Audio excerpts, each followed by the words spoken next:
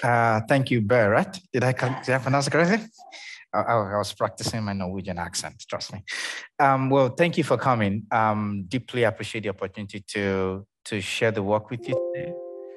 One thing I always say in theater is you have other places to be now, but you choose to be here. So I don't take that for granted. So thank you. And for those that are on Zoom, thank you for being here. Deeply appreciate the opportunity. Wherever you're dialing in, I hope that you can hear me, and then let's get on the ride together. So I'd like to, first of all, thank you all for being here today. And of course, thanks to Rebecca, thanks to Berat, and thanks to Ingrid. Of course, to both universities, VID and the University of Stavanger, for the opportunity to share my work and my research with all of you. It was really a great opportunity to meet Rebecca's research group yesterday. We had a great time, chatted, and I get to hear the kind of work that they are doing, particularly around inclusive theater, and that some of them actually heading to Iceland. Maybe they're on their way right now. And this morning when Ingrid and I were coming here, we actually saw these two youngsters who were really at the forefront of ecological protest. And I'm saying it's really interesting that we're thinking globally and we're really acting locally and personally. And that's really the hope. So my generation, I'm really hopeful that we're taking on these big ideas and really thinking about them across spaces. Ingrid has really graciously pampered me since I arrived. She drove me around, went to the beach, and really giving me the opportunity to see different sites in the city. So thank you. I also want to say thank you to University of Regina, and I'm going to speak more about my university at some point. My university is in a city called Regina. It's in a province called Saskatchewan. It's in the middle of the country, and it's in a region called Prairies. And it's located on the territories of the Anishinaabe, Nahiyawak, Anishinaabe, Dakota, Lakota, and Nakota, and the homeland of the Métis and the Mischief Nation. That's important to put that at the front because of all the conversation around indigeneity and around working together to really speak to powers that have dominated and silenced cultures across different spaces. And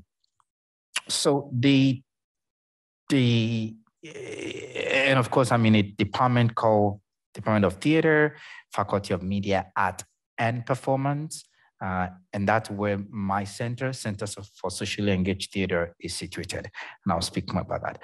What I'm going to be talking about today is titled Applied Theater and Democratic Principles, a discussion on participation as a tool in promoting well-being in community.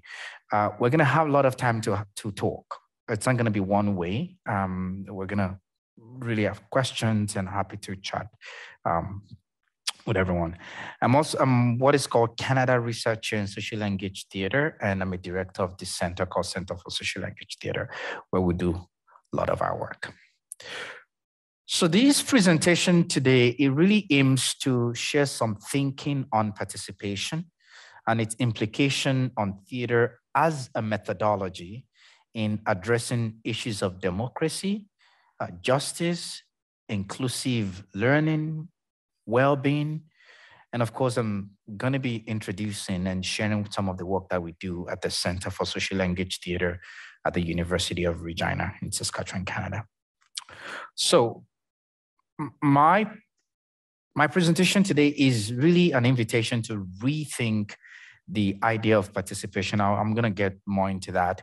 My outline really is really, I'm going to give an overview of the theoretical underpinnings on participation and theater.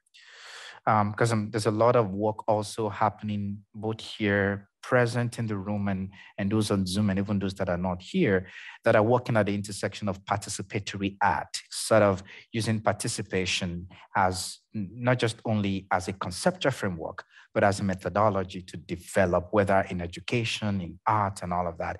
I think there's this interesting consciousness around working with working alongside, working together with the community and all of that. So I'm going to be using two case studies to highlight, as from my work. And then I'll talk about CSET, and then I'll open things up to question and answer. So that's kind of the roadmap. I love to give roadmaps so that we're clear of what I'm trying to do in case I get lost. Or I get lost, you get lost, or we're just all modeled in the inning. We have a clear line of what we're trying to do. So when I did my PhD, I was really interested in participation, and particularly that's because I'm from Nigeria, and I'll still speak more to that in my, as I go further. And so I started really thinking around the idea of participation and ended up doing my PhD on that. So I'm at that point now where I'm taking that idea and I've developed sort of like a framework around that. So I'm sort of subverting the idea of participation, which I'll give you a little snippet into that. So the presentation today is really an invitation to rethink the idea of participation as a democratic value in the society, and of course, by extension in theater, for the purpose of regaining theater's potency to foster change across different social contexts. And I understand that for you, as researchers, that you're listening to me, you're here, you have various contexts that you're working. So what I'd like you to do is just go on the journey with me and think about how you are engaging with participation, or how you can engage with participation, how you have engaged with it. By theater, I mean an artistic and creative expression of the performing arts. The focus of this conversation today is not to define what theater is or what theater is not. I think that will be another talk entirely. But for the purpose of this talk, the kind of theater I'm referring to goes by different names. Applied theater, theater for social change, theater for social transformation, community theater, and the list goes on and on and on and on. Regardless of the nomenclature, or regardless of the name or the term we call it, this type of theater uses theater and drama skills for the purposes of teaching, researching, bringing about personal and social change, and building a sense of community. So it's about using drama skills, movement, dance, at times music, play, and all of that. For what the purpose is to bring about consciousness, first at the personal level, and then hopefully at the systemic and the structural level. And of course, in that process, build a sense of community. So when we take theater to school, for example, the times we call that theater in education or drama in education. We take theater to prison, we call that prison theater. We go to senior homes. I hope you have senior homes here in Norway. Okay, it sounds like similar system. We call reminiscence theater. We take theater to senior people, to their homes, and to talk about their experience and share their story. So it's the theater that is very public facing, and a theater that kind of uses those drama skills and tools to use storytelling, image theater, and all of that. So as an effective art form, theater engages storytelling, games, exercises, techniques, and a process-driven approach to build empathy and create what is called a democratic space for citizens to emerge in a healthy and inclusive society. It uses different methodologies such as playback theater, theater of the oppressed, which I think many persons would have heard about. It's like one of the most common ones. Improvisation, devising or collective performance creation, reflective processing, and I just learned from Ingrid about what is called social presencing theater, which is interesting in terms of its own methodology and all of that.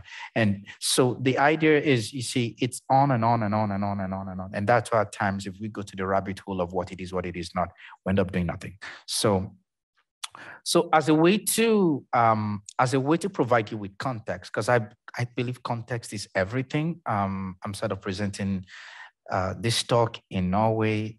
It's in the Scandinavian, it's in Europe, and I'm coming from Canada, but I'm also from Nigeria. See, context is very important. So I am from Nigeria. Like I mentioned, I live in Regina, Saskatchewan in Canada. My initial training and exposure to theater was within the context of development, a field that we refer to as theater for development. See, in a developing country like Canada, like Nigeria, where I was born, it means that many development projects came to us from international communities. For instance, different international development agencies champion public health initiatives such as HIV, breastfeeding, democracy, election in the country. But what that meant though is that those agenda was set already. We didn't have a say. So somebody just parachuted, just coming to the country. Hey, you need water here. Okay, come together, let's dig water for you. It was from the idea of development. All right. So for those that are in the field of international development or political science and all of that, you may be familiar with this. They just go there and just do things and all that. But that's how my training started. And there was a lot of projects around the Millennium Development Goals, MDGs, which later turned to SDGs, Sustainable Development Goals. And so part of the project that I'm working on right now, we're putting a book together, which Vibeke is contributing to a chapter in that, is on theater, applied theater, and sustainable development goals. We want to see what's the connection and what kind of projects, is happening in that, and the past, the present, and of course, to look into the future. So an example, I was part of a project, a community theater health-based project called School Connect. This project was already determined by the funding partners. So the theater artists that participated in the project were called upon to use theater, the instrument of theater, to create awareness around HIV/AIDS. And I've written about this already. I'm not going to bore you with that project, but I'm using that as an example to say that's the kind of background that I'm coming from, that I started from. So as participants in such project, we did not have a say in the thematic direction, in the processes, and even in the methods. Although international organizations turn to local partners, mostly scholars and academics, this does not necessarily mean the process of engagement was democratic. The political realities of the selection process and the over-centralization of the academy, particularly the education institution, in such projects continue to have ripple effects and on the project design, the execution, and of course the evaluation. A lot of the time we have this idea that scholars and researchers, they have all the knowledge. No, I'm sorry, I'm a scholar, I'm a researcher, but we don't. And so a lot of the time the over-centralization, there's this exorcism that we have for academia. And then when projects want to happen, we just go to them. They are the go-to.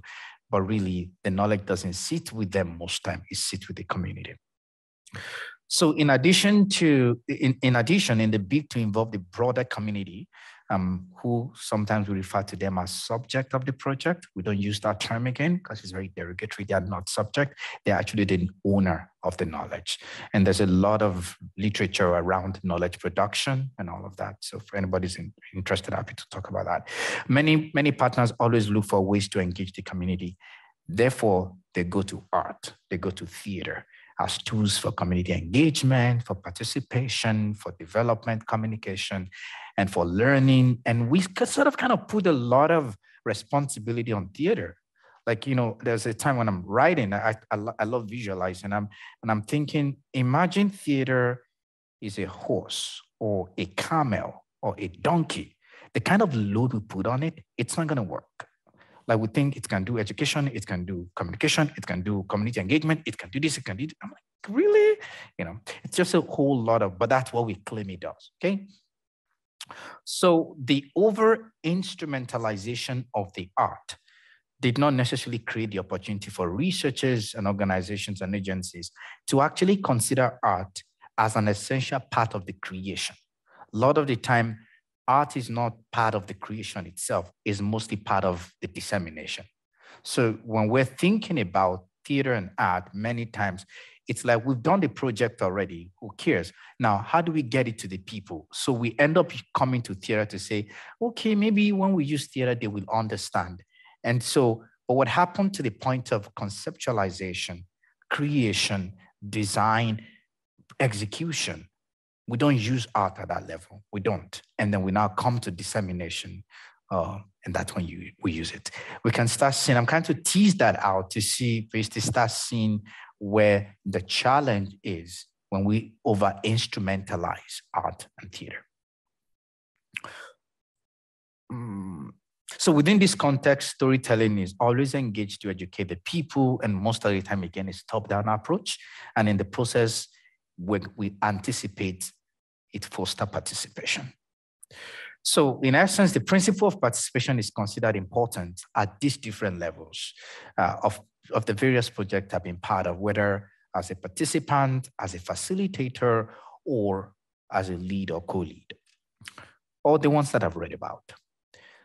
So whether premeditated or agenda-driven project, most of the project want the people who are quote unquote the beneficiary of the project to participate. In the context of developed country like Canada, where I am right now, the rationale for appropriating theater is still the same, even though the processes and the approach and context may be different. And for those that are using that here in Norway, just think about that also. It's always the same argument, even though our context may be different, we're still engaging it in that same. It's like we're using theater, we're using art and all of that. It's still the same idea why we're appropriating it, even though the context is different. So, if participation is crucial to achieving collective decision-making and creating the future that belongs to all of us, then what type of participation do we want? In fact, is participation enough? Using a reflective practitioner methodology, in this presentation, I explore ways applied theater can amplify democratic principles and in the process promote the well-being of society. So for those that are very researchy, that you need research question, I'll give you.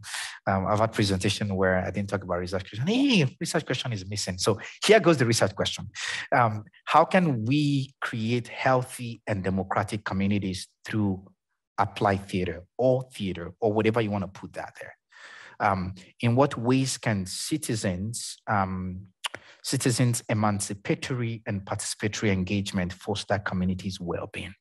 So I'm going to be drawing on two examples from my project, one from Nigeria, and then, of course, one from Canada. So the concept of participation is intrinsically linked to the notion of agency, power, and social change. And so whether you're talking about democracy or you're talking about inclusive lifestyle or you're talking about well-being, part of the argument is that it has to be holistic. We can't talk about health without talking about politics. We can't talk about well-being without talking about ecology. So it's the idea of intersectionality, the idea that all these things are connected. So I'm doing a project right now on health, art, health, and well-being. And I'm also doing a project around policing. And what we realize is that when we're talking about policing, we can't but not talk about the social dimension of police, of the social dimension of policing, the health implication, the culture, and all of those things. So at the heart of that is the power, the agency, and of course, social change.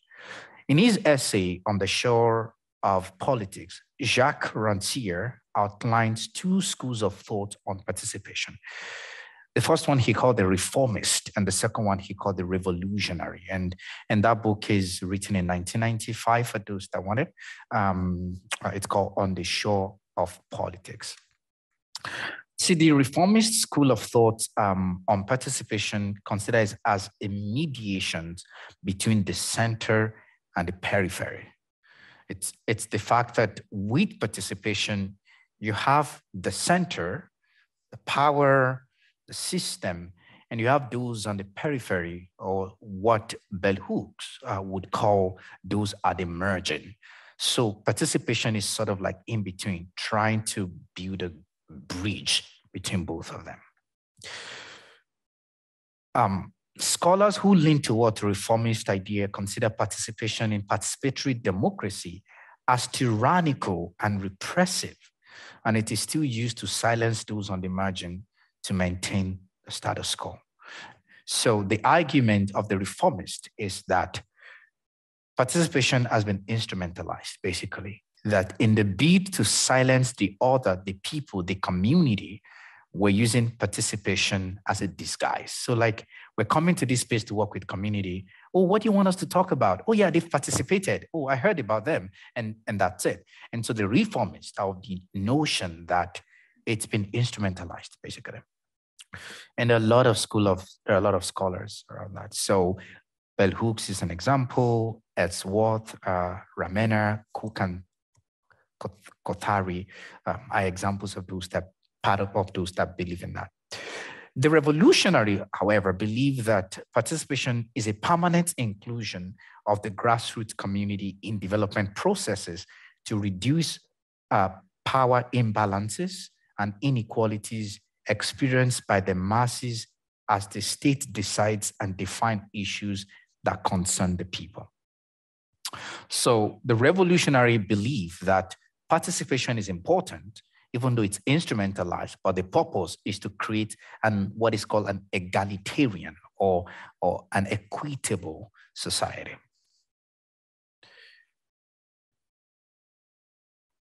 So in Rancière's word in 1995, it is the quote unquote permanent involvement of citizen subjects in every domain. So to the revolutionaries, participation becomes instrumental. It's a tool to give voice to the unheard and to empower the people. Now, dating itself can be very problematic, and I'm not gonna go into really unpacking this. We only have a few minutes, but the fact that you are giving voice to someone in itself is problematic because people have voice. You may amplify the voice, but that you are giving them voice. Now you're not giving anyone voice. You're amplifying the voice, yes, but that you are giving them voice. That in itself is a savior mentality. It's the idea of saviorism. So, and I'm pointing that out particularly for scholars and artists artists, researchers. The language of our writing at times can make us sound like we're like the Lord, right? Like, oh yeah, I'm helping them, I'm giving them voice. I'm, not knowing that, no, you're not giving them voice. You're amplifying the voice. You're creating platform too. We can take that away, but that you are giving them voice, you're empowering them. No, you're not. And that's another whole conversation, just trying to point that out. So in essence, the involvement of the commons in development and democratic processes is central to the revolutionary idea of participation. Participation has also been examined through a different lens. For instance, within participatory democracy discourse, there is a call for institutional transformation in which participation becomes a means to create quote unquote democratic space and capacities to shift sites and forms of engagement. So Rancière disagrees with minimalist democratic theories, but poses a radical idea on participation that recognizes the fluidity and mobility of power and the need to create a system that will support such dynamism. Beyond political discourse, of course, Rancière's propositions create an opportunity to rethink power and authority in a diverse context, such as the role of learning and teaching, and the need to negotiate the process of interaction and power relations constantly. So it proposes a continual renewal of the actors and the forms of their actions, the ever-open possibility of the fresh emergence of this fleeting subject. So in a democratic sense, the intention is proper representation and equitable access. Contrary to this general view of participation, participation also has been described as manipulative. It's been described as Trojan horse, repressive myth, tyrannic. It's been described as a thing, and of course, as a jargon.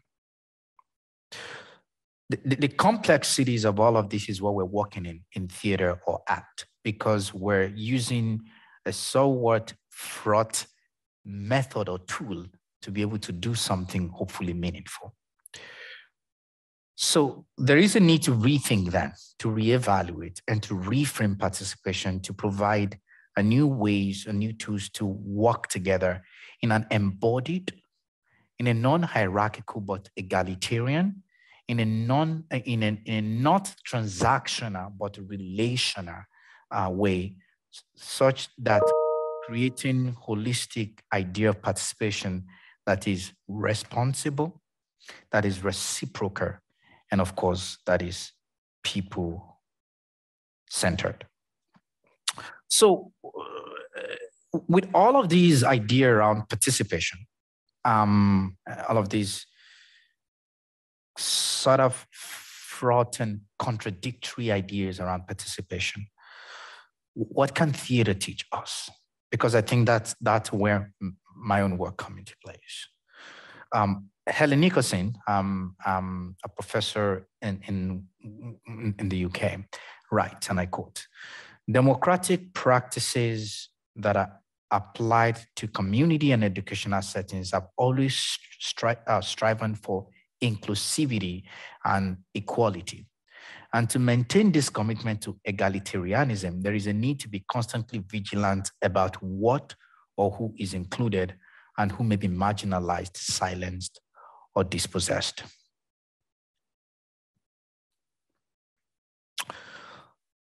So what I'm going to do is I'm going to quickly just walk you through two projects, and I will then come back to discussing what those projects and those ideas of participation came out of that project.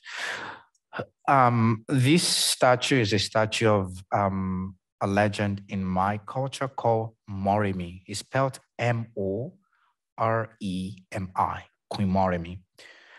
A Queen Moremi project was a devised theater project we had it in a middle school called Oromiyan Middle School in Ife, Osun State, Nigeria. Nigeria is in West Africa. It has a population of over 200 million people, so it's more than Norway. And there are 36 states, including the FCT, the Federal Capital Territory. So I'm in one of the states. Osun State is in the southwest, and there are 6 geopolitical zones in the state, in the country, as a state in the country.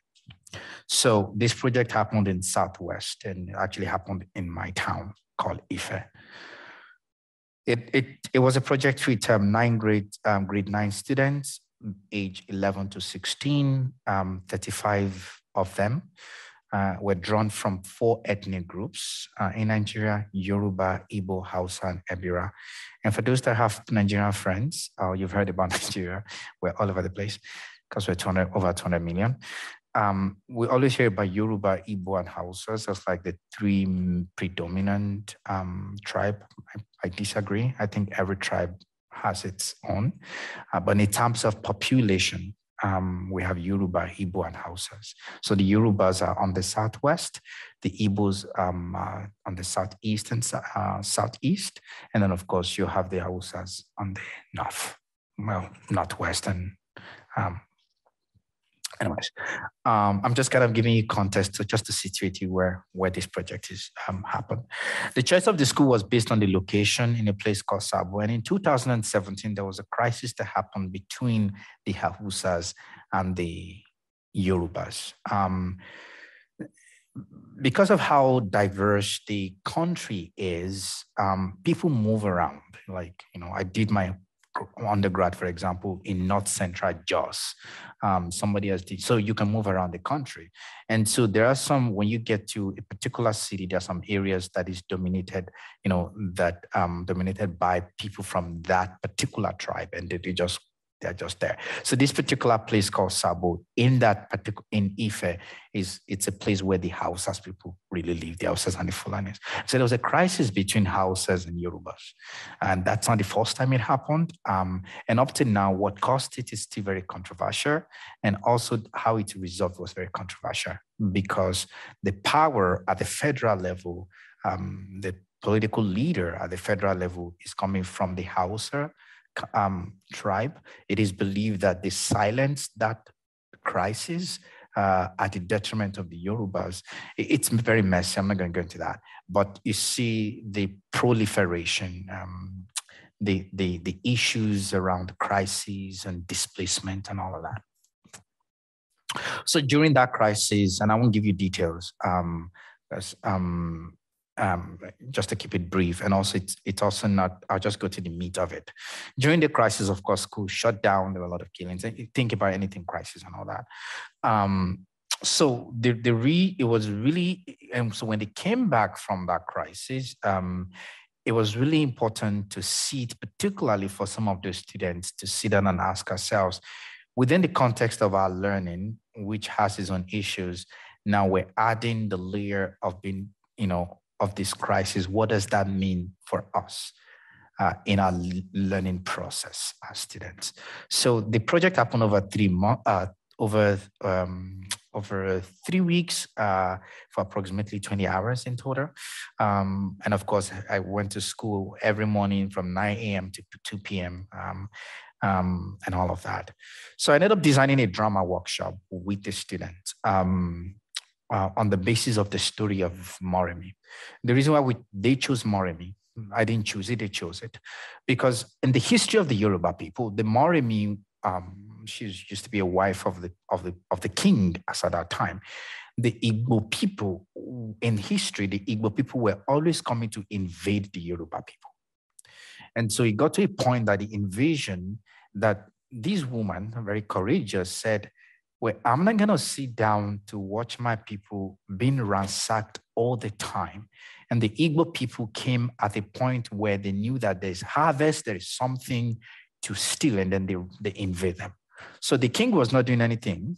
And so she decided to go into the camp of the enemy, to go and sort of spy, and come back to tell the people the secret of the Igbo people, and then they used that to fight them. So the story was very interesting on many reasons, on many levels. One is that a lot of the time, when we talk about espionage, this is the classic espionage, by the way. It's not 007. We've had espionage in different cultures. But beyond that, and that's just for me, just, a very, comic level. But the serious thing, though, is that a lot of the time we always overemphasize the role that men are playing in defining culture and defining history. And it was important for those students to say, we're interested in we've been hearing what men have been doing over the years. Where are we as female? So getting to that class, it was important for them to pick the material we're going to work with rather than me picking them. And when I was going to work with them, I had no idea we're going to do this.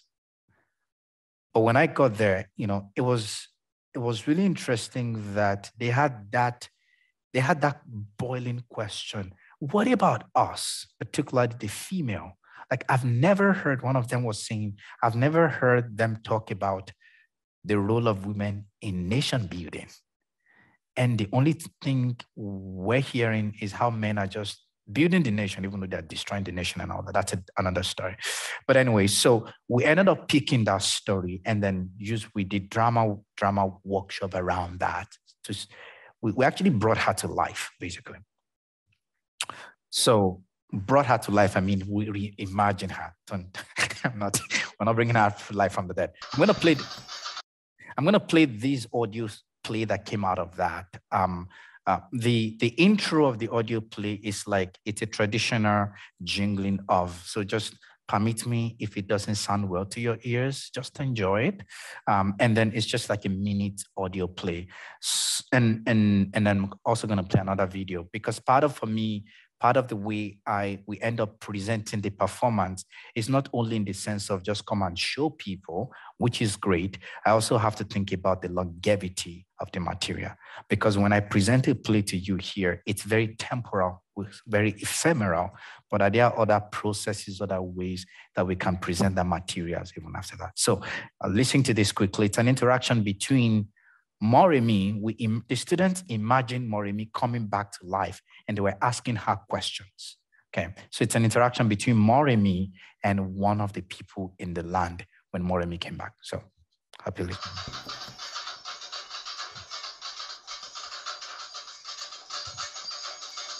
Moremi Ajasoro, Moremi Ajasoro, Moremi Ajasoro. Olori Moremi, Iya Olurogbo, thank you for going to the camp of Igbos for the Ife people. I receive your accolades with gratitude. Moremi, Oninure, your selfless act saved our people. Like other women that have gone before me, I asked myself, what can I do to bring peace to the land of Ile-Ife and to my people?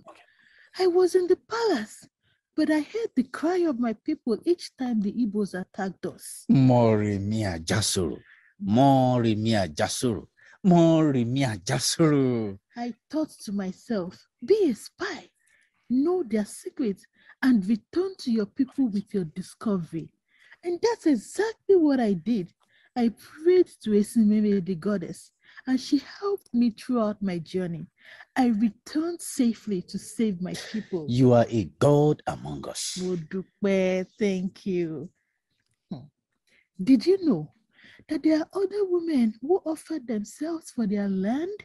Moremi, Olori, Olori Moremi, how do you mean? Yes, there are many other women in other villages and settlements who led their people to war. But we have not heard about them. Well, we have been considered as hidden figures.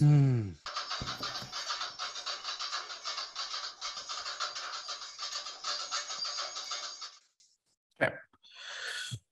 So the interaction between Moremi and one of the people in the land, Moremi received all the accolade when they were greeting her, well done and all that. And then she said, no, wait a minute.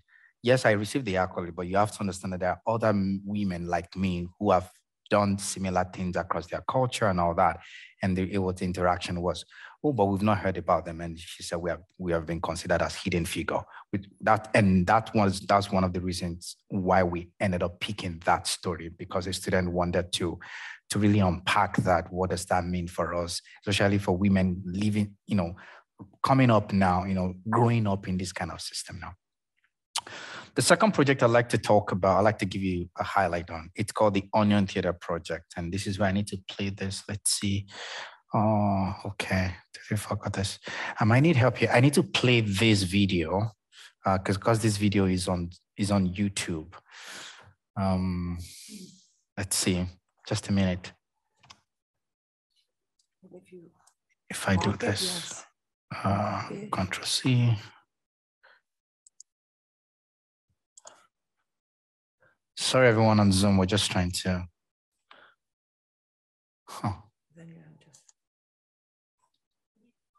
No, if you go back and just be sure you copy it. Yeah, and then uncopy. I have to copy it. Yeah. Where's copy? If you say take. Sorry, I use Mac, so now I think I forget how to use. That's the challenge. It's not Control C. Oh.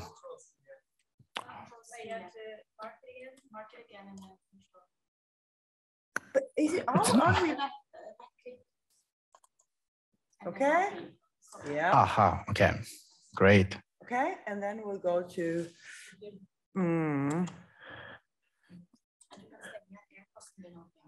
Yeah, service metal, and then.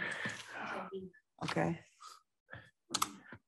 Okay, great. Oh. You don't need help. And what does this mean? What's this? Rules they accept at the bottom, or reject. Except Utala, the third one, that one. This one. Yeah. Utala. Okay. Let's go. Go. Okay. And then we can just put it on bigger, okay? Yes. So the context for this one, so that's Nigeria. The context for this is it's Canada. It's in a place called Victoria, British Columbia. And so you would see how the context has changed now. So just some few minutes and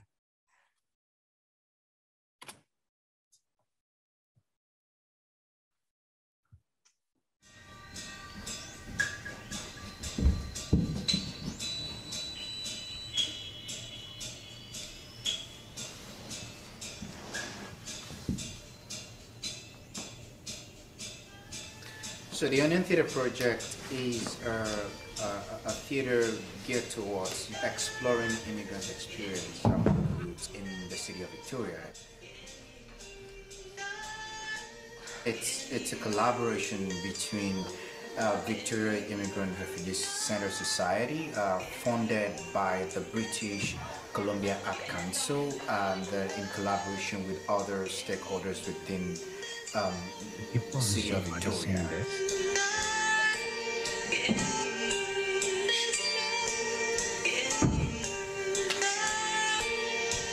Our whole process is using the people that are here and creating a space for all of our voices to be heard in a unique and different way, and that's kind of the heart of doing this kind of community-based practice, is that we're really just providing a space for us to creatively explore, this topic and what that means to us.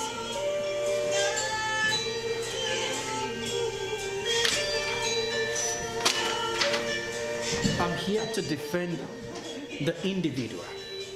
I'm here to defend myself.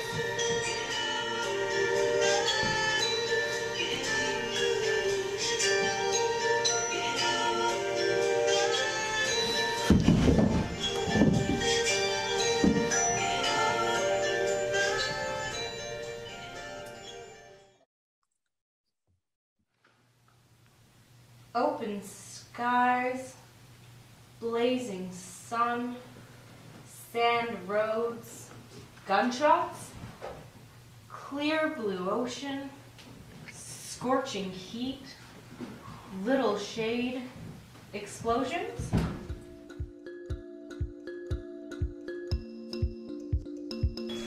My name is Jasmine. My name is Hannah. I'm helping with the devising by kind of acting as a stage manager, as well as I've been doing all the marketing for this project. I am an actor and an ensemble member in this project. I've been here since last year and very excited to be here again. Hi, my name is Sari Alesh. I am from Syria and I'm going to play violin in this play. I'm very excited. So my name is Sylvia and I've started back in May, and then I just started with the devising process and as an actor. My name is Tianshu Zhao and I present myself as an actor and an ensemble member. My name is Serena Martin. I met Taiwo a while back doing a project for the Intercultural Association. And we became friends through that, and then he mentioned this project, and so I thought it was really interesting and decided to join in. My name is Aziza Siri Kalo. I'm 17, recently graduated from Reynolds Secondary, and my part in this play is just spoken word and poetry. It's really interesting to see how stories becomes acting and becomes performance that you can introduce to other people and find connections with people in the community, like immigrants and refugees. But I think it's also just a really important topic, and it's a really timely subject. Because it's on World Refugee Day, that people can be more aware about the stories of people that they meet on the street that might be people of color, and they would know more about what their stories could be and where they're coming from. One of the reasons I love about theater generally, is that it has a way of building empathy. So even if you're not an immigrant and you're not a refugee, the performance sort of brings you closer to the lived experiences of immigrants, refugees, and even settlers. There are a lot of diverse voices in the group, and I think it's important, no matter who you are, to come and listen to it and experience it.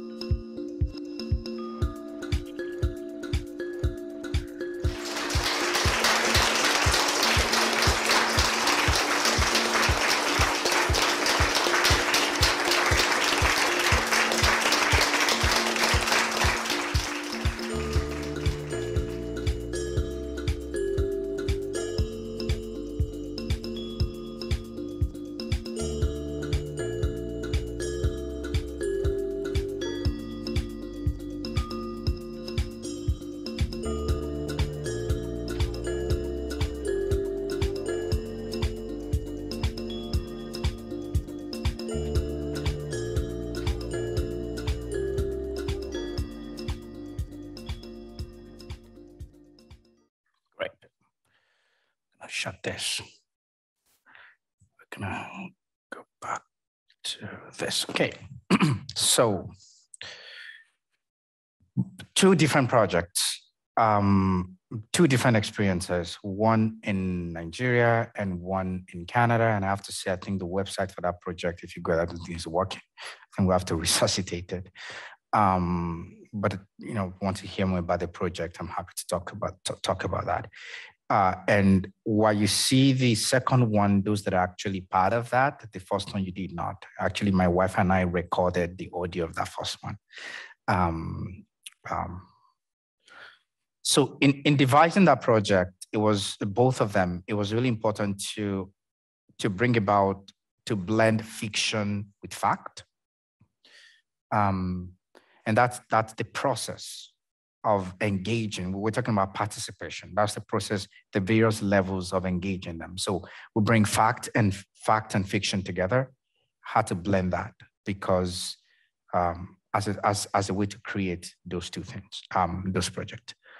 Of course, storytelling was very critical, was very pivotal to the entire process. And kind of very culturally sensitive,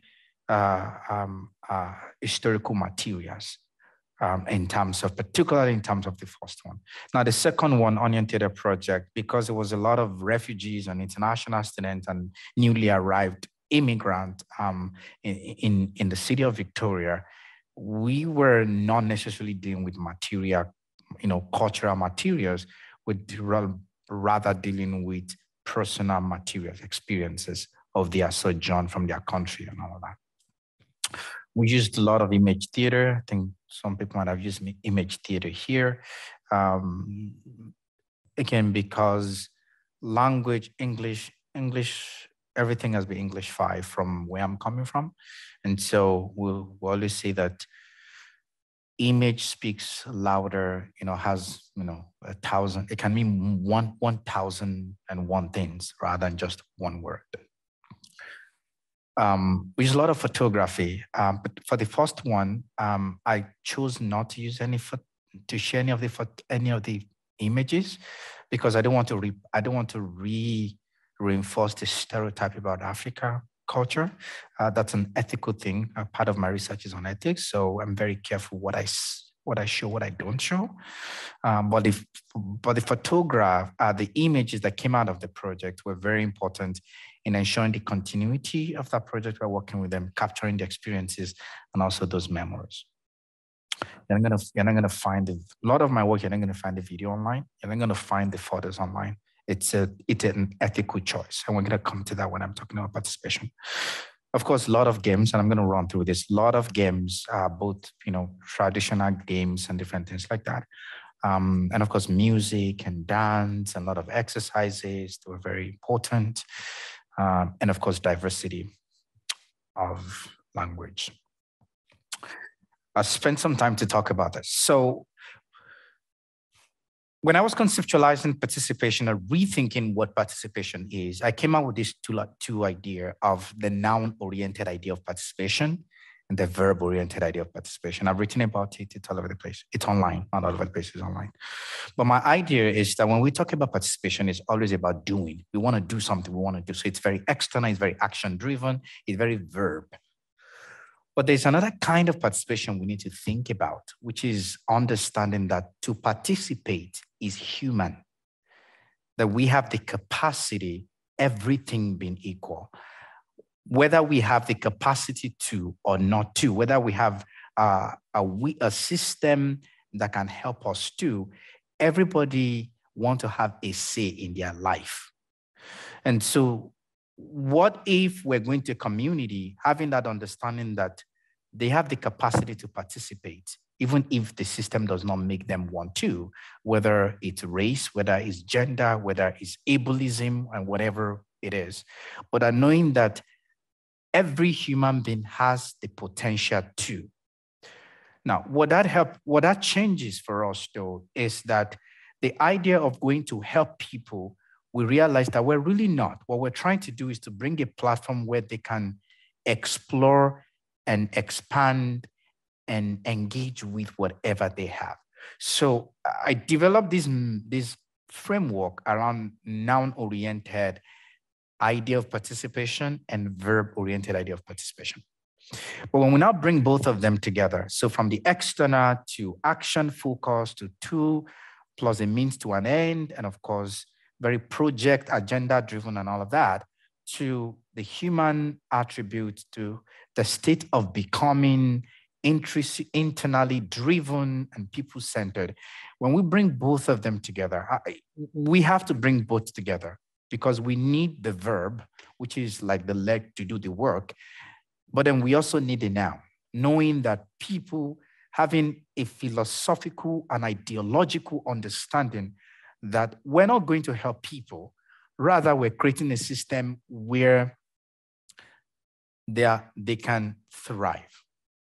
So whether we're working within the discourse of participatory democracy, or we're working with social justice or with health and all of that, because we're working with somebody, we're working with community, having that understanding then helps us to know that, this is a process.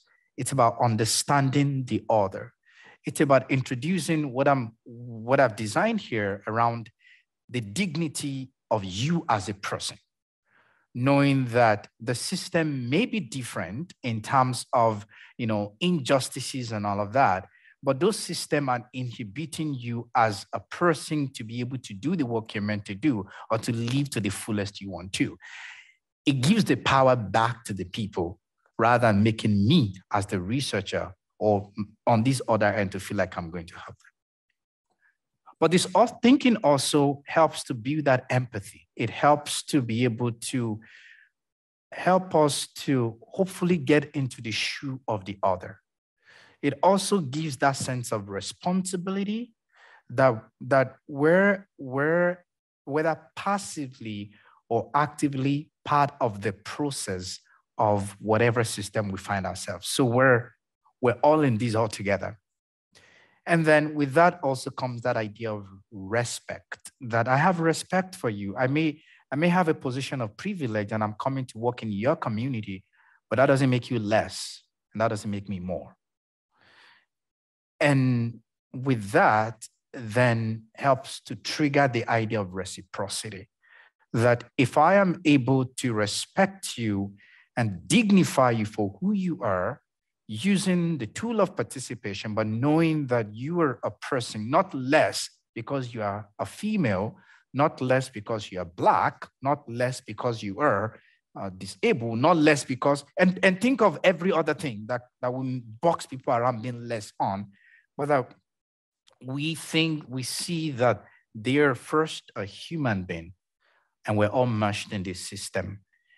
It helps to determine what we want to reciprocate. And then, of course, finally, is the idea of relationality.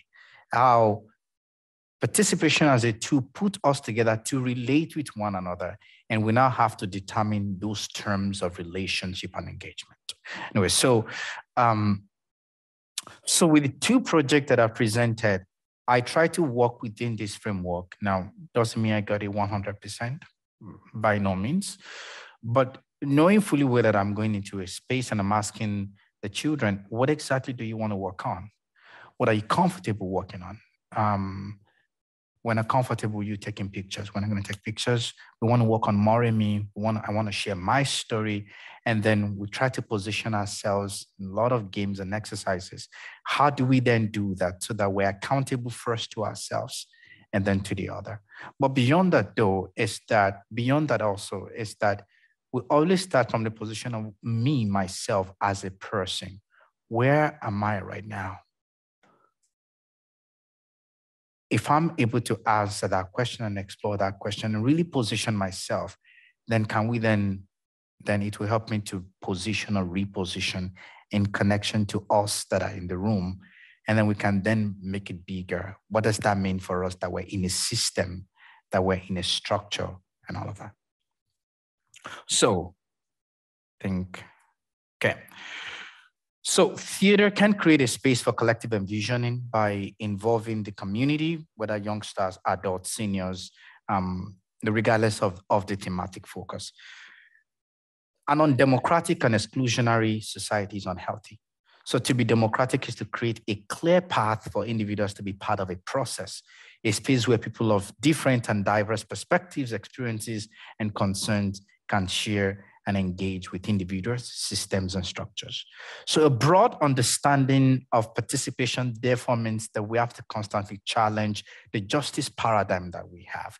We have to consider the social dimensions of human society, from health, which is well-being that we talked about, to social connection, to education, and to political and historical realities.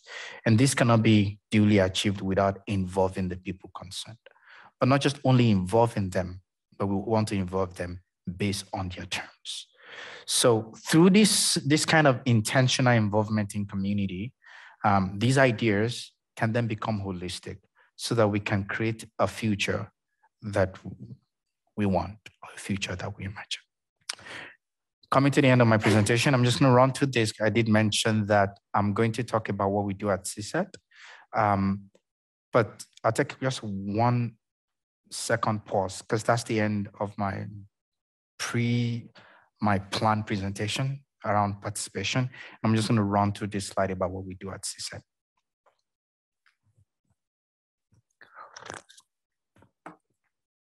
So CSET is the Center for Social Engaged Theater. I did mention it's at the University of Stavanger. And the objective of CSET are sort of like 3 levels. One is we lead a range of projects that focus on how theater and performance in Saskatchewan is our location, and on the prairies is the region, and of course beyond that, beyond those locations internationally, how that can initiate new dialogues concerning issues of race, just like the second project that I presented, race relationships, social justice, like the first one, and of course human rights. The second thing also is we create innovative artistic programs in socially engaged theater, and the last thing is that we mobilize community ideas that would inform policies to reposition voices on the margin, bringing them to the center of the conversation. In terms of the broad research questions we try to focus on, they're sort of in 3 levels. The first one is we're really interested in how theater can expose, in what ways theater can expose power relationships and oppressive practices that have been normalized by the dominant culture. So you hear me talk about human rights, you hear me talk about power, agency, participation, and all of that crazy stuff. It's because this is really at the heart of what we try to do. More specifically, though, we're also interested in how can theater create safe and brave spaces to explore systemic racism in the justice system, particularly policing, in order to safeguard human rights. And I'll talk about one of our research clusters around policing specifically. But we're really interested in that tension between the systemic racism and of course the justice system. And then of course the last one is that we're hoping that by posing some of these questions and many more, that we examine how identity, belonging, and membership are negotiated and demonstrate demonstrate the most effective ways for anti-racism strategies to be taught and learned through interactive community-based theater practice. So again, the reason I'm making this, kind of sharing this, is for us to start thinking what are points of connection and synergies, as it were. So we explore issues of human ecology and art-based and participatory methods, from policing to justice to ecology to sustainability to decolonization, and more. We build community relationships and collaboration with diverse stakeholders across different sectors. And of course, we think globally and act locally and personally. And I was talking that, earlier on before when we were meeting earlier on, I was talking about that global thinking and that acting personally and locally, because I think that's really very important. Of course, if you kind of allude to my presentation in terms of our strategy, of our approach methodology, if you may call it, it's around the idea of praxis, theory, reflection, and action. And I'm not going to talk more about that. Hopefully, if there's questions, or we know that already. So right now we have 5 research clusters. There's theater, justice, and policing. There's theater and immigration. We're focusing on expectations, belonging and identity, creative economy and cultural policy. There's art, health, and well-being. And the last one is around decolonization and ethics and sort of like theorizing performance studies. And we've published across all of them. And so the center is designed as a research hub to explore issues critical to human ecology, very art-based and participatory, very artistic research. It's a linkabator. We connect people and ideas across different regions. And it also speaks to my Canada Researcher project, Canada Researcher mandate. And of course, it's envisioned as a space, ethical space of possibility. So we kind of draw on both qualitative and quantitative methodologies, more qualitative than quantitative. But we also know that qualitative is critical. It's part of it. So we're working on all of that. And a lot of ongoing projects. The website is cset.ca, and all of these things are there. I wanted to say something about this though. The way we consider publication at the center is different from the traditional idea of publication.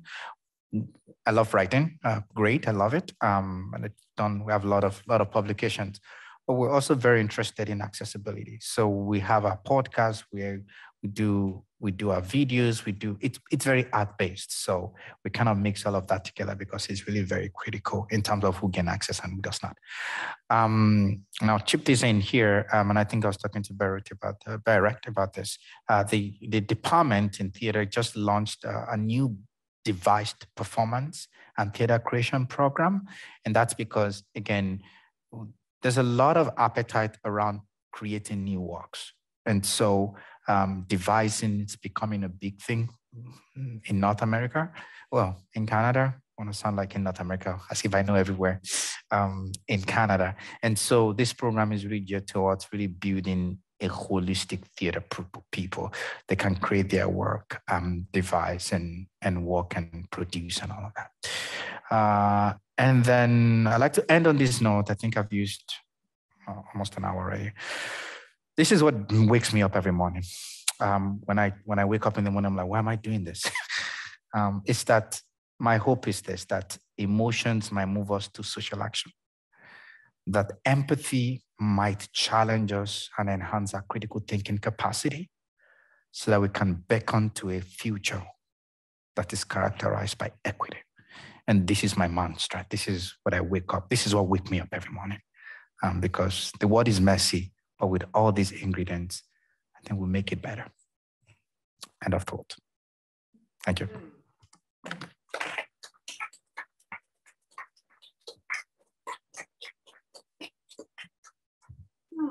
Thank you very much. Now I'm just wondering, do you want 5 minutes before we have Take a break. Yeah, let's do that. Or will that lead us to that people have left?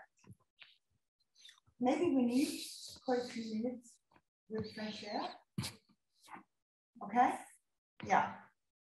So then we will, Celia, can you help me? We have a couple of questions also on the Yeah. Okay. Yeah, Great. yeah. So that'd be nice. So 5 minutes, just the fresh air and water and what you need to do on the toilet. So and then we start at 15. Thank you. Thank you.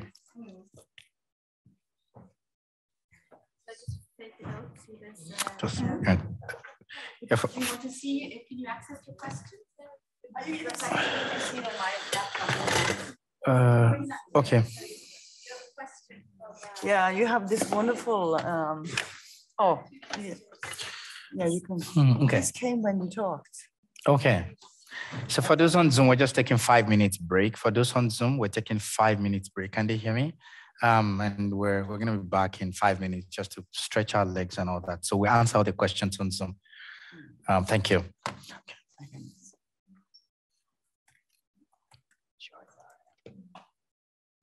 Yeah.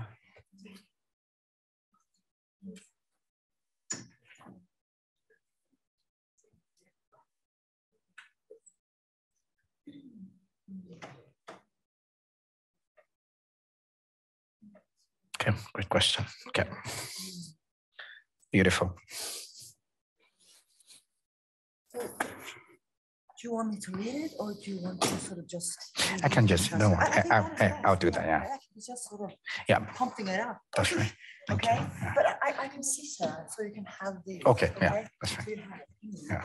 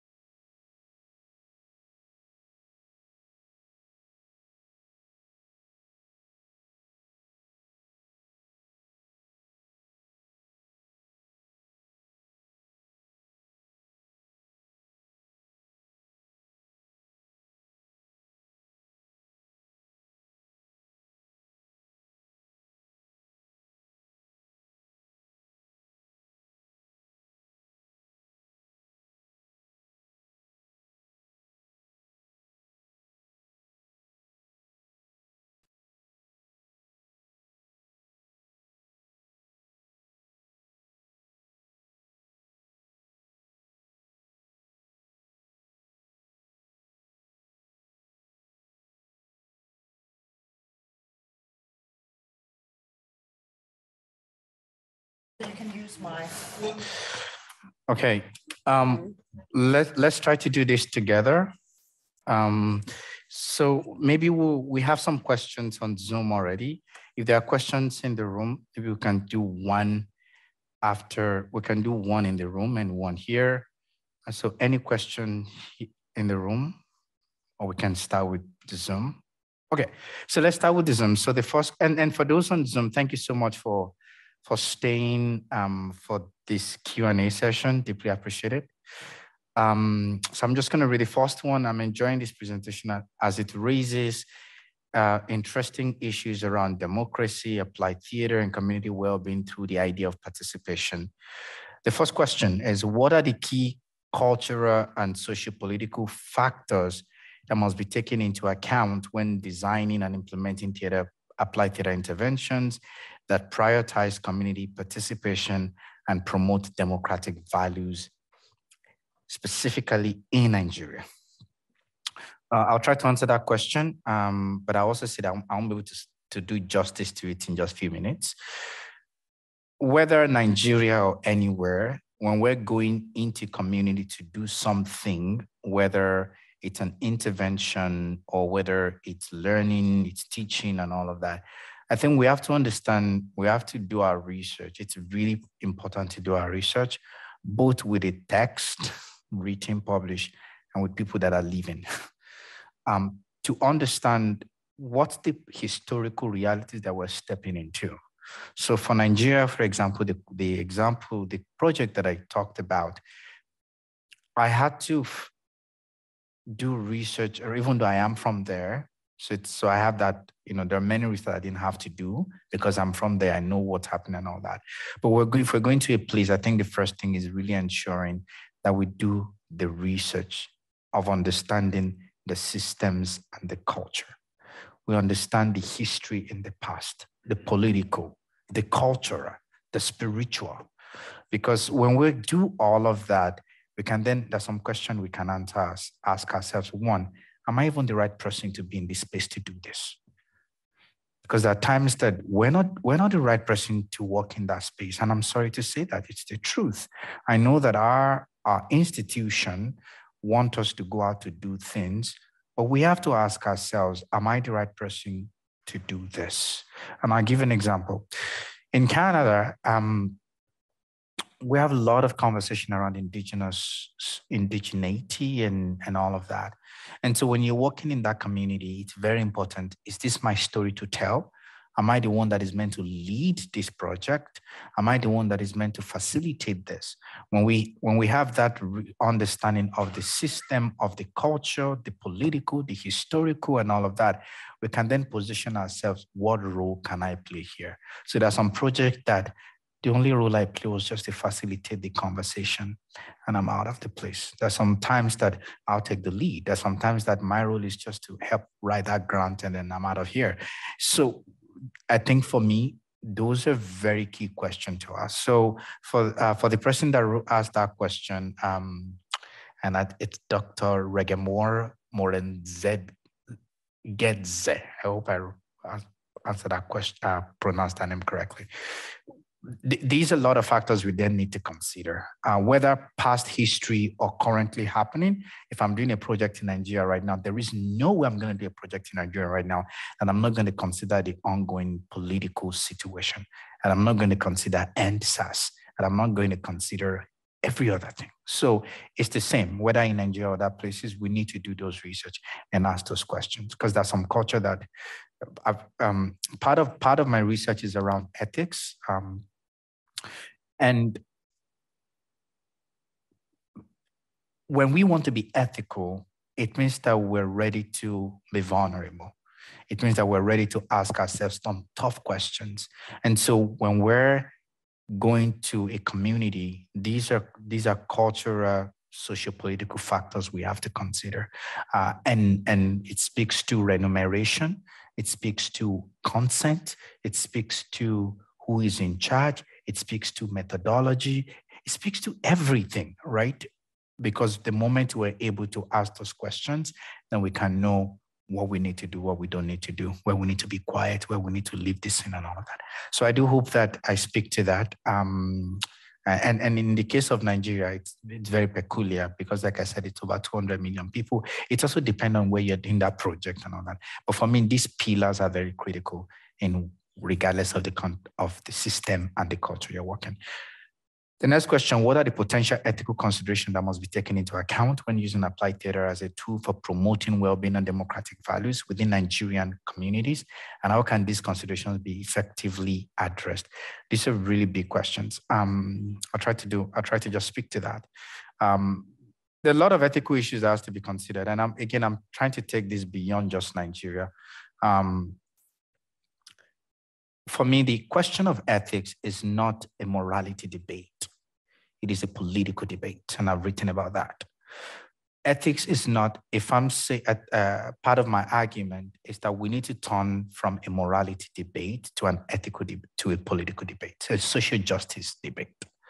Because when I come to your space, I want to work with you, Barrett, and I come to your space, and you're in a culture where it's been marginalized for a very long time, and I come with a piece of paper and I say, sign it. You're handing power over to me because I can do anything with whatever information you give me. That's what we call giving consent. But I work in cultures where you don't give consent, you earn consent. That means that I have to live with you in your environment for X number of months or X number of days, and you have to see me fit to be able to co-share this knowledge that you have with me. You see, it changes the dynamic. So the first thing for me is power. At the heart, whether you are a professor, you are a student, whether you're a public health practitioner, whether you work with people with disability, whether you work in whatever, is at the heart, it's power. So the first, potential ethical consideration that we need to talk about in the room is power. Who has the power? Who decides what is done, what is not done? Who decides where to publish? Who decides how to publish? Who decides what to give, the money not to give? It's power. Now, whatever way it comes out, it's different for different people. For some people, it's about knowledge production with the indigenous community, and I'm using that as an example. For some people, it's about the economy of it. For some people, it's about the political realities of it. But at the heart of it is power. So when I'm going to community, the first question I'm asking myself as an ethical consideration is who has the power? Who does not have it? Because once we take that out, then we can then talk. Okay. So, and I'm sorry, I'm going back to some of the things that I've written. My apologies, I don't mean to put myself here. I wrote a paper that I called Ethical Questioning. Ethical questioning. And I've sort of identified some couple of big areas that you have to ask yourself questions when you're working in community. From power to privilege, you have to know yourself first. You can't give what you don't have. My parent taught me that. You cannot. You can't invent what you don't, you can't give rather what you don't have. It doesn't work like that. And we have a mishmash in our society where we don't have something, we pretend we have it. And that's where performance comes to be. We have a lot of organizations that are trying to push equity agenda. I don't know about Norway. In a lot of North America, many organizations are trying to say, yeah, we're equitable. And they are performing it because they don't have it. And it's the same for academics and anywhere we're working. So the first thing first, then I kind of identify those key areas of where we need to ask ourselves that ethical questioning. I call it ethical questioning. So ask yourself that question, and which goes back to that question. Me in the room, what's my position? What power do I hold? What privilege do I hold? Who am I silencing? What do I bring the knowledge of the people into the conversation? Do I bring it in a respectful way, or am I appropriating it? Because there are two different things, right? And different things. So to answer that question, I think that these are questions to ask. These are consideration ethically to consider whether we're working in Nigeria or not in Nigeria. There's another question, but I want to come to Any question in the room? We have more question coming. There's a question. Any question in the room before I go back to the Zoom? Yeah. Not yet. Okay, we're thinking about it. So I'm going to go back to Zoom. How can applied theater intervention be adapted and tailored to meet the specific needs and challenges of diverse Nigerian communities, particularly those that are marginalized and underserved? This person keeps asking questions about Nigeria, which is, I think we should talk because when we say Nigeria, it's also very blanket. We have the issues happening in the North is different from the issues in South-South. So at times when we blanket everything also is different. So maybe, and I'll give an example. When we go to South-South, the South-South part of the country, that's where oil was discovered in 1959 in a place called Loibiri. And the moment oil was discovered, and then you have big corporations like Shell, Chevron, and all that moved into the country. Just like you have Equinox here, we have Shell and the rest. What happened though is that with the resources, that resource became the main revenue generation for the country. But the issue of ecology, the issue of sustainability, climate change, and all of that, it's so drastic in South-South because that's where all the mining, majority of the mining happens. So their water, aquatic life, all dead and all of that. And then the money is taken to other part of the country to build other part of the country. So when you go to the North, for example, there's so much around, you've heard about Boko Haram and all of that. When you go to South, so when we also blanket Nigeria, it's also winning. And that's what I'm saying is that it's important that yes, as a nation, we have issues we need to deal with, but we have to contextualize it. But at the heart of the contextualization is that it's important to ask ourselves all of these questions, that even though the context is different, when we come to work in community, we can still engage those questions to help us. We can still talk about what's the history in this place, who holds the power in this place, what's the politics and the politrics in this place. How does things work? Because the way things work in the northern part of the country may be different from the way things work in the southern part of the country, even though we still have sort of like a national culture. So I hope that kind of gives context. So how can applied theater intervention be adapted and tailored to meet the specific needs and challenges of diverse Nigerian communities, particularly those that are marginalized and underserved? My response to this is it can, but we have to allow the people to take the lead. I try not to work in this interventionist sense of wanting to fix things. There are some situations, some issues that applied theater cannot solve. Let's be realistic. There's some that it can. So depending on the community, that's what I'm saying, maybe I need to chat with this person. Depending on what is happening in that community, we can say, what are those things that applied theater can help, can support in achieving? What are those things that it cannot? So I'll give an example. The recent issue that happened in Turkey, someone sound like Nigeria does not have all the problem in the world. There are a lot of problems that we all share problems. The situation that happened in Turkey, for example, a few weeks ago, almost a month now, did you hear about that? Yeah. The first thing that people talked about, which was really amazing, was how do we not just only evacuate people out, but how can we start supplying? It was an humanitarian need immediately. How do we get money there? How do we do all of that? I'm not going to go take theater there and say, let's do theater, because the human needs need to be done. A few weeks later, we have the issue in Sudan. It's not about taking theater to go and talk about crisis, because that's not what they need now. It's about how do we evacuate people out of Khartoum? How do we send them to the neighboring countries in Egypt? How do we send them out? If we come to Ukraine, it's not about taking theater to the people. We have to understand what time do we take theater? At what point do we need it? Because there are times that we don't need you to come and teach us to dance. Right now, we need practical needs. So that's why at times I try to move away from the interventionist. We need to ask the people, A, is it the time? B, how can we, once we identify that, then we can say, they can identify, again, going back to participation, what do you need? What do you need us to work together for, rather than having an agenda? Because the reality is that once we have a set agenda that is not designed by the people, we have the tendency to go wrong, because then we're prescribing to them. So that's why this question, I think it also may not, depending on where things are at and all of that. There's another question: given your experience in both Nigeria and Canada, how can technology be leveraged to support participation and engagement within communities?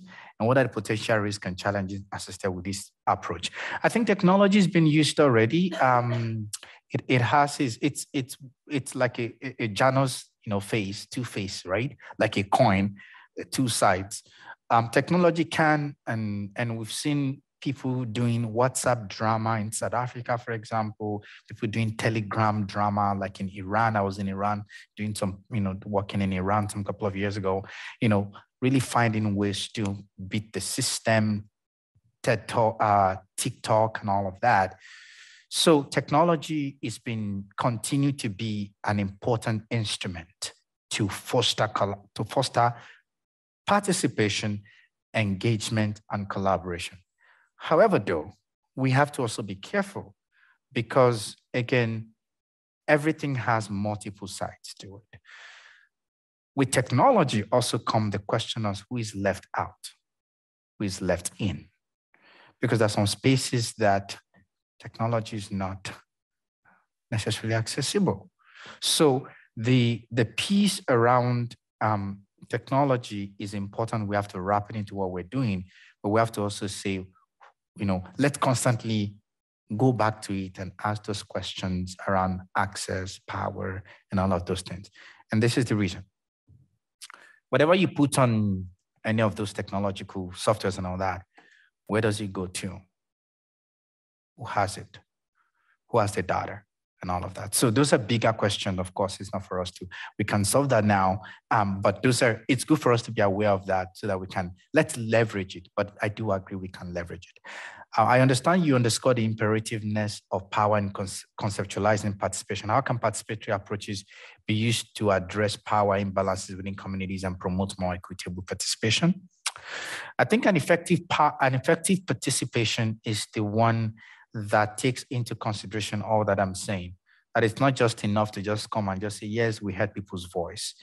The so what question. So when I'm talking about participation, I'm working in my own practice, I'm always thinking about so what. So the project that I showed you, the second project, it was very intentional, very strategic, and I try to be, and not all the time, because they don't have the resources and all of that, they don't have the time.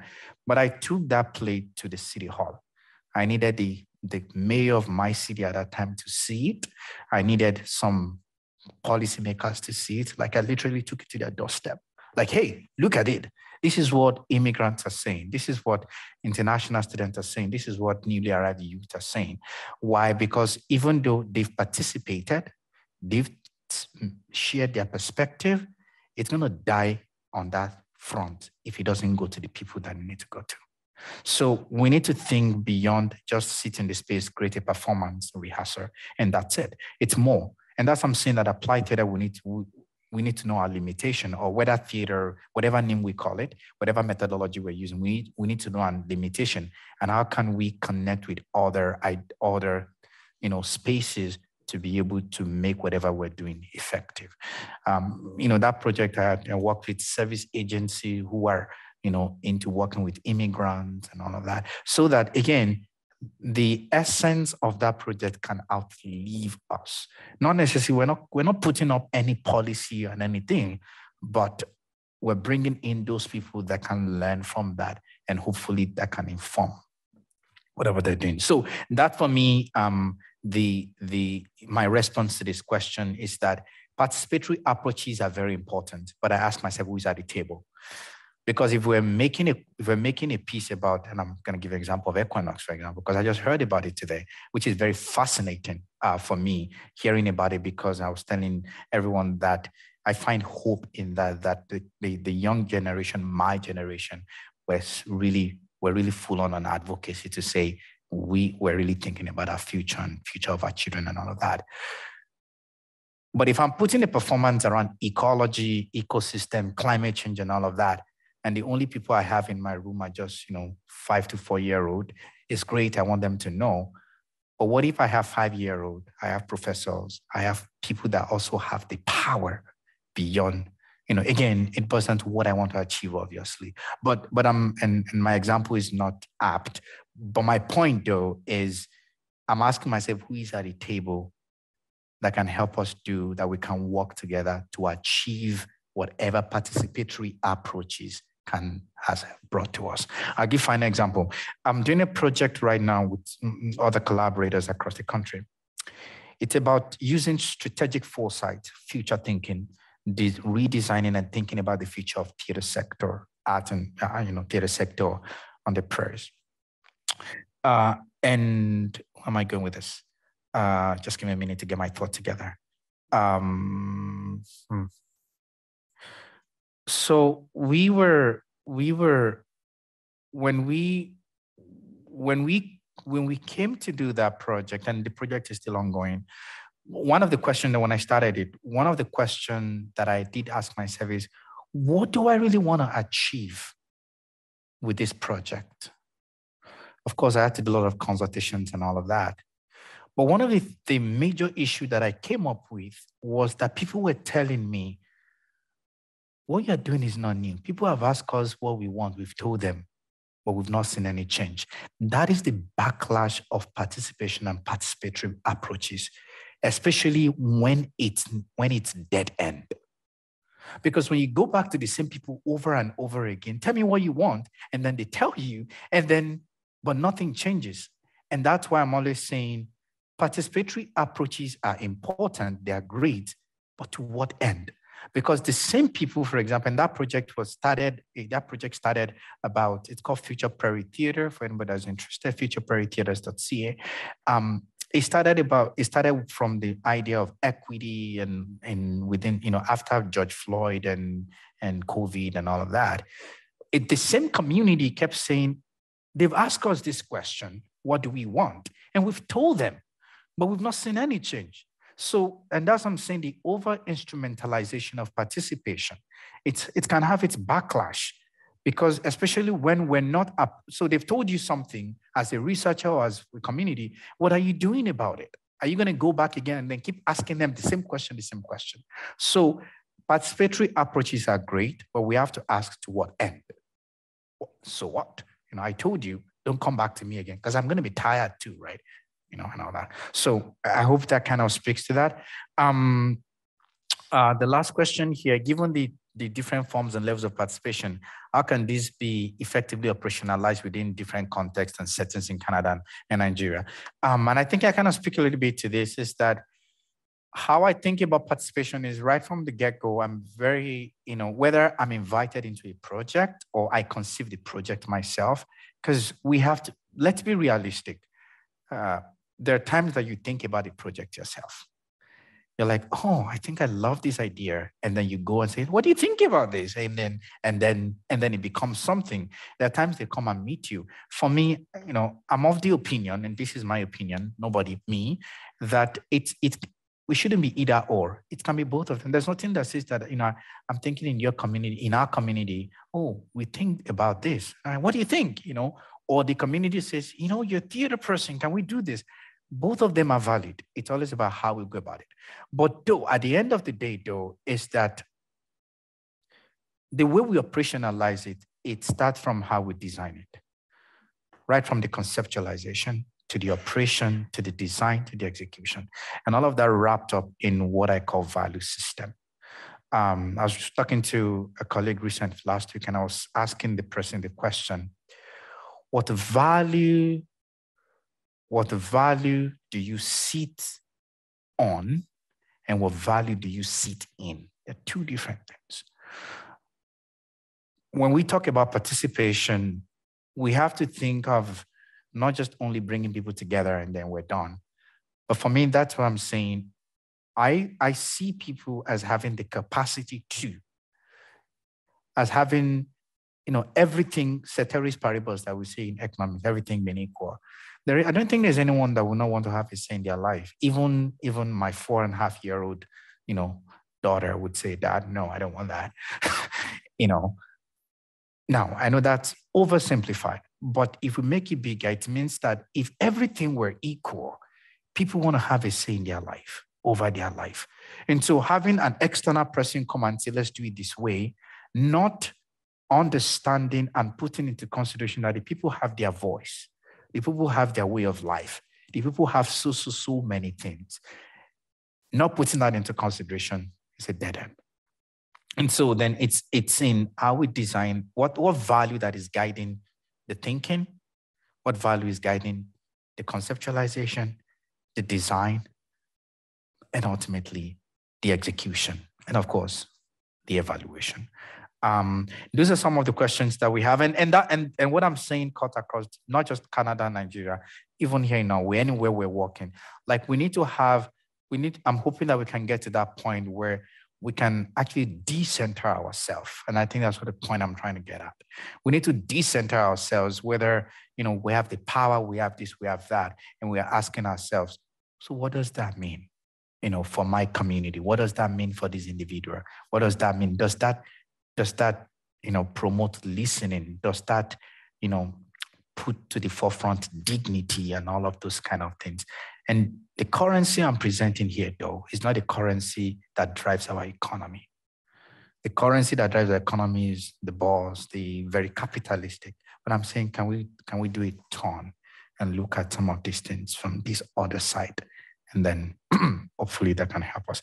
Thank you for the question online. I think that's all. And then I'll come to the room. Any other question that we have? Any thought? It mustn't be a question. It can be a thought. I can also ask you a question. Yes. I just wanted to ask specific practical implications, especially, for example, the second project. Yes. How did people get involved? How is information of who could get involved? How did you go about it? So we wanted to do something similar here in Norway. What are your tips or ways to go about that so that it is also the opportunity to participate in the project, and sort of more about the design and how that came out?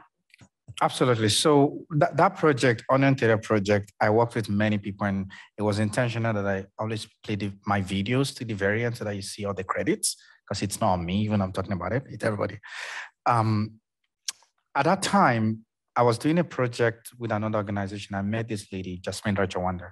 She's in Canada, so in case she hears this at some point.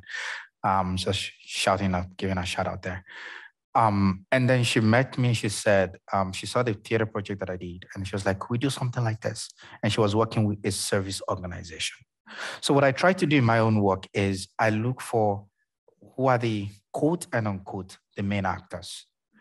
Because for that particular audience and community that I was going to work with, they were, the project was originally designed for newly arrived immigrants. We don't call them refugees again, newly arrived immigrants. So I had to seek them out. I had to go to community organizations that are working with them, that are providing service to them. I had to go to also their local community groups, because if you, for example, I don't know, in Norway, this is an example, maybe in Stavanger, you have, if you have a huge population of Syrians or Ethiopian or Ukrainian, they might have an organized group. So I will go to them. So it's about seeking them out. That's how I actually started. And then when I went to them, then we sat down to say, okay, what do we want to do? And then we talked about it. And then we wrote a grant. Now, what's interesting in that project, though, is that the first year it was pro bono. There was no money, but we wanted to do it. So we designed a project hoping that we're going to get funding for the second year. Anyway, we did a project. The first year was really, really successful, by definition of success, which means that people came to us and say, thank you for doing this. Not about the number of people in the seats. I can tell you how many people saw it, very big numbers, but I'm not interested in that. I'm most interested in a professor walking up to me to say, I've been teaching for 15 years in this university, and I never knew why Asian students, particularly Chinese, Japanese, and Korean, use new names. Like you see them in Canada, I don't know about Norway, they use Krista, Apple.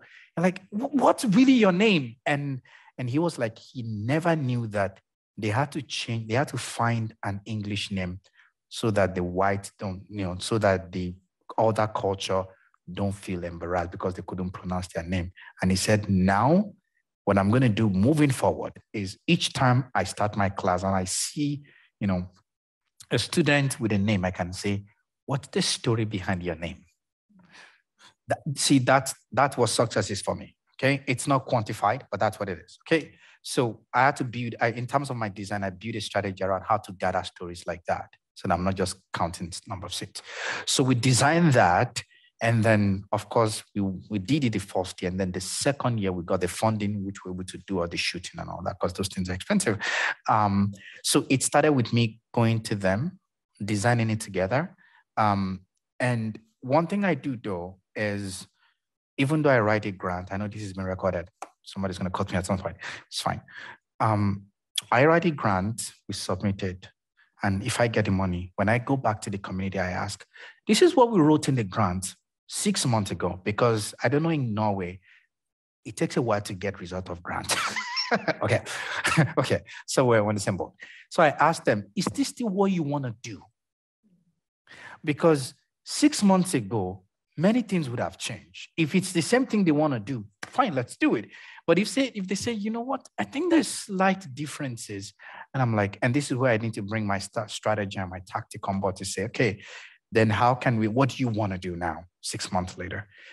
And a lot of the time in all my projects, even when things they want to do changes, the theme they're still talking about is almost the same thing. So it boils down to working with them, designing that. And then I then have to say, do we have the capacity to do that? So in this project where capacity building was very critical, so I had to bring in a person that does spoken words.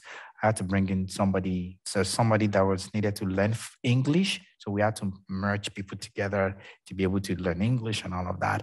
And somebody was interested in directing a piece. So we had to give them a particular skit to say, direct it by yourself. Somebody was interested in building repertoire of, creating music. Like every music you saw there was actually composed by one of the person in the play. Somebody was interested in doing videography. Like, do that, because capacity building was critical for them. So for me, it's always going back to say, what do you want to do? And how can we use this project as a platform to make that happen? It's not successful all the time, but I try my best. I do. Like, I want to make it work. So to go back to your question, sister, is that if we want to do this kind of project, we have to identify who are those that are serving that community already, who are those that are interested, and different things like that, and then we can then create together, and then and then we see what comes out from there. Good question. Okay. Yes, please. So I'm writing an MA on English theatre. Yes. I just thought it was really interesting that you wrote in your presentation that you used still images to create and develop characters. And I just wondered if you could do that. Yes, I can. I don't have time. I'll have to practicalize it. So you're writing about image theater already, so I'm not going to go into the detail. I created this three arc of image theater. So I pick a particular scenario, a moment in time, and I try to do what happened before, what happened after. So if I'm like, oh, that's like maybe the stories that I was surprised. And I say, can we create a story before and the story after? And if I move all of that together, I create a scenario. So I can amplify that to me. So that's how I use my still image. So I use a lot of still image to create stuff, and then I now bring it back to life. I animate it back to life, because a moment in time, many things led to that moment, and many things will follow that moment.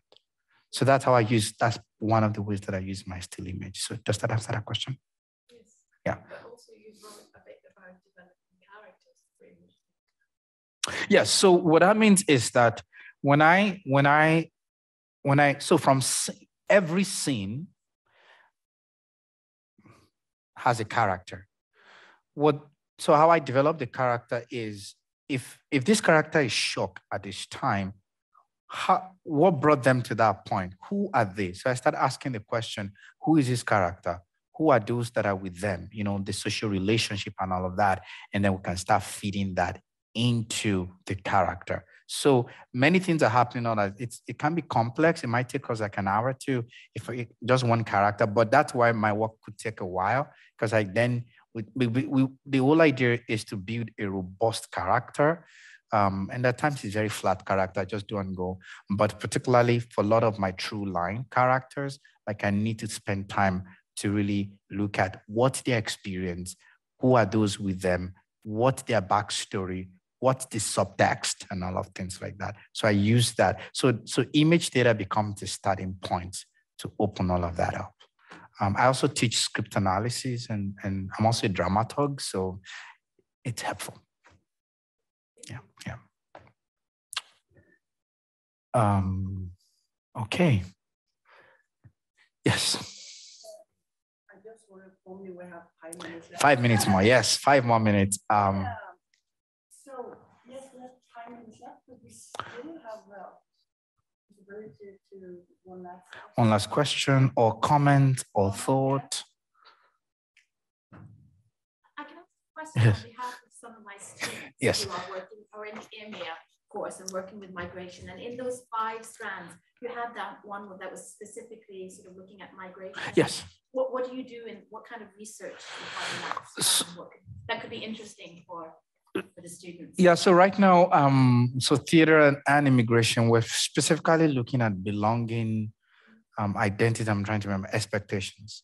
The project that I'm doing right now that is in that part of that strand is last year, an organization in Regina called me to create a piece around the immigrant experience in Regina. And so I ended up creating this piece called What's a Name? And I was actually planning to show that, but I don't have much time today.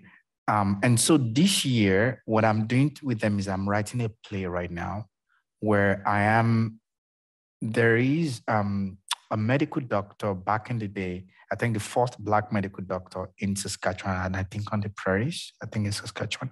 They've written a children's book in honor of that doctor. So now, based on that and based on the work that I did with them the last time, I'm now bringing both of them together into a performance. So the research around that is two things. One, I'm trying to trace the migratory route, ROUTES. I've written about route and roots and migration. I'm trying to trace that. But the second thing, though, is that when people get a particular route, ROUTES, they form roots there, ROOT, and Hal Strutt has written a lot about that, and we can chat more about that. So I'm trying to, it's a pull and push. Like, what does that mean in terms of migratory stories? And how can both of them inform one another? Whether we're talking about equity, we're talking about representation, we're talking about visibility, we're talking about giving, providing space for other voices to be heard and different things like that. How does the migratory route support or shape migratory route, ROOT? Because when we get, for example, if I immigrate here to Norway, I'm from Nigeria, I've spent time in Canada, and if I come to Norway, what I end up coming here, it's not going to be like the 100% African. Does that make sense? Because there's an influence already. So the research that I'm doing is around that right now, and they're using storytelling, different art forms to actually bring that to the fore. So that's a research that I'm doing there, and I'm happy to chat more about that. But in all of those research clusters, too, there are multiple research is happening. And again, it's left intentionally open that way as a container so that a lot of content can fit into it. So the fact that that's what I'm working on right now does not mean that other things cannot come in. So kind of leave that. Okay. I hope that to answer the question. Okay. Well, thank you so much. I should. So I just did it without asking you if it was okay. Yes. I just put these wonderful sentences back because what I love especially about the way you have hyped the lecture is that you're capable to lift the eyes and say like, the important things quite clear. Thank you. So that was one of them, and there was also the other one about acting personally. Yeah. So just 2 examples, but that was just 2 examples. Thank you for a very inspiring lecture. It was yes, very inspiring, and I have written down everything I will text you about afterwards. Okay. So thank you so much. Thank you very much. Thank you. And, Thank you. Thank you.